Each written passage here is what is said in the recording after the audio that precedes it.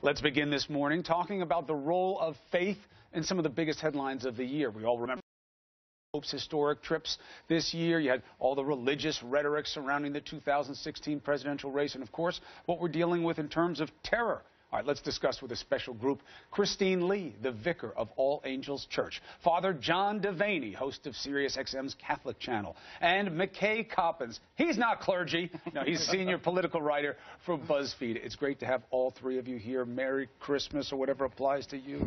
All right, so let's look at the best and the worst. Christine, I'll start with you. When you think about faith, best manifestation of it this year?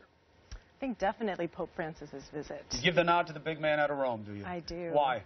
Well, I think there's something about Pope Francis, and he said this himself, that when he looks at people, he sees the image and likeness of God in them, and that gives them value and dignity. So whether he's talking to President Obama, whether he's talking to a homeless person, whether he's addressing Congress, or meeting with Kim Davis, he sees each person as made in the image of God, and he treats them as such. And that's so out of the ordinary in our very politicized world. The Kim Davis, I like how you tucked that in there. Wanted to bring a little bit of controversy to the Pope's trip because he had struck this almost ecumenical, almost secular vibe where, boy, he's just doing the right thing, doesn't matter what you believe. And then there was that meeting with Kim Davis, which started to play into the little inside politics. How'd you see it? Well, yeah, I mean, the Pope has been interesting in the way he's kind of scrambled the politics in this country, but I think the visit with Kim Davis was a nod toward the fact that the Catholic Church cares a lot about the issue of religious liberty. Kim Davis in particular, though, has been a very controversial figure because she's become, almost immediately, was kind of co-opted as an icon of the religious right and the Republicans. You saw candidates like Mike Huckabee and Ted Cruz aggressively champion her and almost turn her into a stump speech line, right? But I think that the issue of religious liberty, while this was a very controversial flashpoint, continues to feed into the 2016 race and will through next year.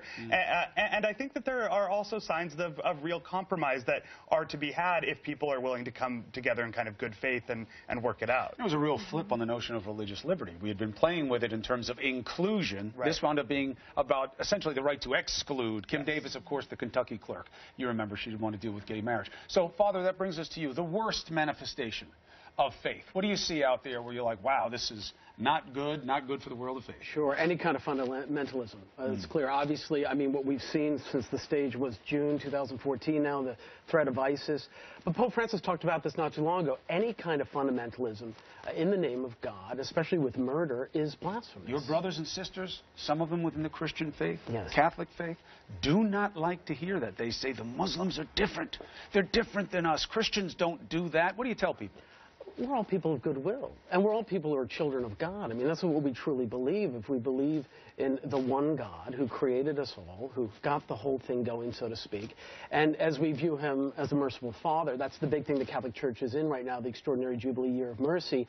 And for example, you know, we have Christians in the Middle East who are finding it a place where they can't live necessarily anymore. So, but we have to look at everybody as children of God.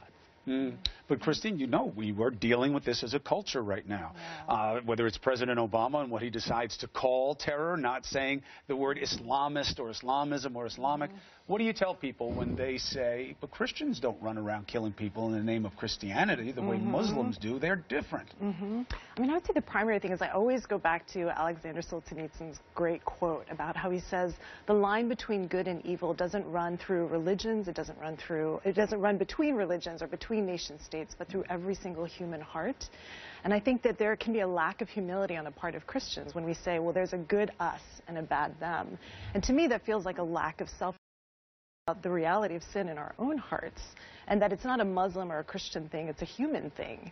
And so I feel like with that there should be some kind of understanding and a graciousness towards each other, knowing that we're all kind of just trying to do the best that we can. High bar when people deal with fear and anxiety and terror. What do you think needs to happen in terms of bridging this gap of understanding what is about faith versus what is simply a perversion of faith?